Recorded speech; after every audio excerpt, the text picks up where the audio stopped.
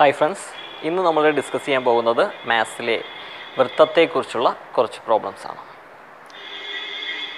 Circle അല്ലെങ്കിൽ വൃത്തം എന്താണെന്ന് വെച്ചാൽ നിങ്ങൾക്കറിയാം, ഇതൊരു വൃത്തമാണ്. ഈ വൃത്തത്തിൻ്റെ ഇതുവരെയുള്ള ലെങ്തിനെയാണ് നമ്മൾ റേഡിയസ് എന്ന് പറയുന്നത്. വെച്ചാൽ ഡയമീറ്ററിൻ്റെ വ്യാസത്തിൻ്റെ പകുതിയാണ് ആരം അഥവാ റേഡിയസ് എന്ന് പറയുന്നത്. ഇപ്പോൾ വൃത്തത്തിൻ്റെ ചുറ്റളവ് കണ്ടുപിടിക്കാനുള്ള ഇക്വേഷൻ എന്ന് പറയുന്നത് 2πr ആണ്. വൃത്തത്തിൻ്റെ ചുറ്റളവ് അല്ലെങ്കിൽ വൃത്തപരിധി കണ്ടുപിടിക്കാനുള്ള ഇക്വേഷൻ എന്ന് പറയുന്നത് 2πr ആണ്. ഇനി ഏരിയ കണ്ടുപിടിക്കാനുള്ള വൃത്തത്തിൻ്റെ ഏരിയ, ഇപ്പോൾ വൃത്തപരിധി എന്ന് വെച്ചാൽ അതിൻ്റെ ചുറ്റിനും ഉള്ള അളവ്, ഇതിനെയാണ് വൃത്തപരിധി അല്ലെങ്കിൽ ചുറ്റളവ് എന്ന് പറയുന്നത്.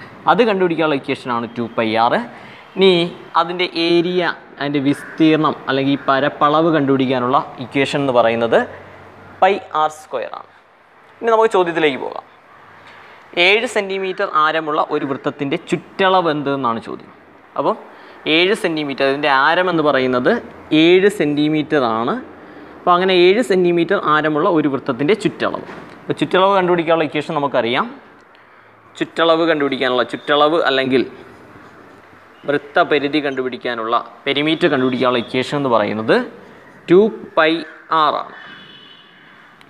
ഇനി നമ്മൾ ആ വാല്യൂ കൊടുക്കുക. 2 ഇൻറ്റു പൈയുടെ വാല്യൂ നമുക്കറിയാം 22/7 അല്ലെങ്കിൽ 3.14. 22/7 ഇൻറ്റു ആർ എന്ന് പറയുന്നത് തന്നിട്ടുണ്ട് 7 സെൻറ്റിമീറ്റർ. 2πr. ഈ 7 ക്യാൻസലാവും, കട്ട് ചെയ്യാം. തന്നെ 22 × 2 44 സെൻറ്റിമീറ്റർ. അപ്പോൾ 7 സെൻറ്റിമീറ്റർ ആരമുള്ള ഒരു വൃത്തത്തിൻ്റെ ചുറ്റളവ് എന്ന് പറയുന്നത് 44 സെൻറ്റിമീറ്ററാണ്. അപ്പോൾ ചുറ്റളവ് അല്ലെങ്കിൽ പെരിമീറ്റർ അത് കാണാനുള്ള ഇക്വേഷൻ 2πr ആണ്. ആറിന് നമ്മൾ വാല്യൂ കൊടുത്തു. അപ്പോൾ പൈയുടെ വാല്യൂ എന്ന് പറയുന്നത് 22/7 അല്ലെങ്കിൽ 3.14 ആണ്.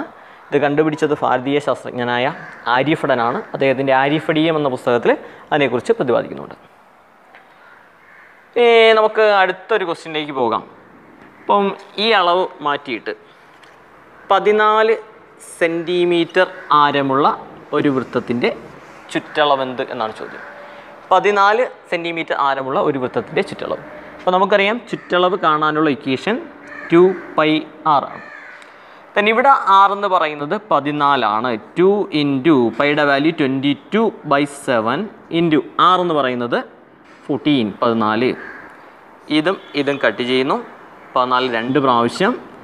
then 2 × 22 എന്ന് പറയുന്നത് 44. 44 × 2 88 സെൻറ്റിമീറ്റർ.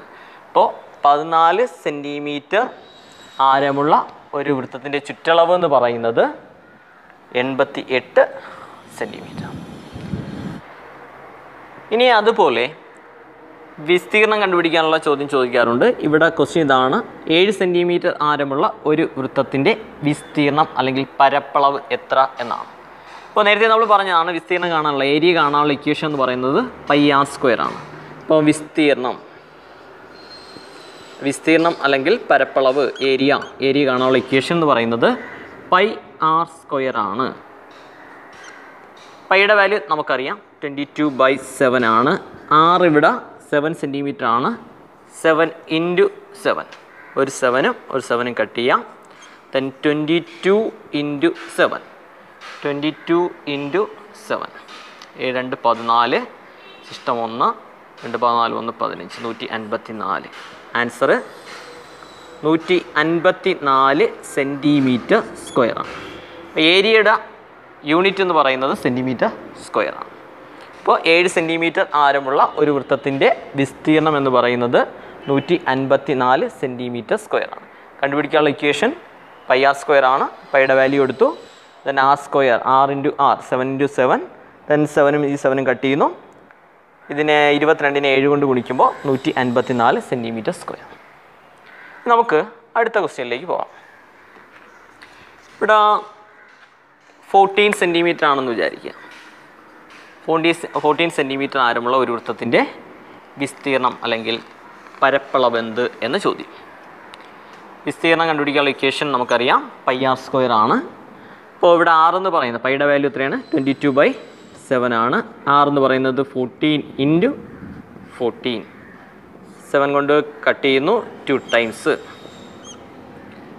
22 2 കൊണ്ട് ഗുണിക്കുമ്പോൾ 44 44 ഗുണം 14 44 ഗുണം 14 4 16 6 ശിഷ്ടം 1 16 1 17 1 4 4 1 4 4 6 11 1 ശിഷ്ടം. ആൻസർ എന്ന് പറയുന്നത് 616 സെൻറ്റിമീറ്റർ സ്ക്വയറാണ്. അപ്പോൾ 14 സെൻറ്റിമീറ്റർ ആരമുള്ള ഒരു വൃത്തത്തിൻ്റെ വിസ്തീർണം എന്ന് പറയുന്നത് 616 സെൻറ്റിമീറ്റർ സ്ക്വയർ. അപ്പോൾ നേരത്തെ നമ്മൾ പറഞ്ഞു ആരം എന്താണെന്ന് നമ്മൾ അറിയണം. ഇതുവരെയാണെങ്കിൽ അതിൻ്റെ വ്യാസമാണ്, അതിൻ്റെ പകുതിയാണ് ആരം. ഫുള്ള് നമ്മൾ ഡയമീറ്റർ എന്ന് പറയും, പകുതിയാകുമ്പോൾ റേഡിയസ് ആരം. അപ്പം ഒന്നും കൂടെ ഓർത്തിരിക്കുക, ഒരു വൃത്തത്തിൻ്റെ അല്ലെങ്കിൽ സർക്കിളിൻ്റെ പെരിമീറ്റർ അല്ലെങ്കിൽ ചുറ്റളവ് കാണാനുള്ള ഇക്വേഷൻ 2πr, ഏരിയ കാണാനുള്ള ഇക്വേഷൻ, ഏരിയ അല്ലെങ്കിൽ വിസ്തീർണം കാണാനുള്ള ഇക്വേഷൻ എന്ന് പറയുന്നത് πr². Thanks for watching. By.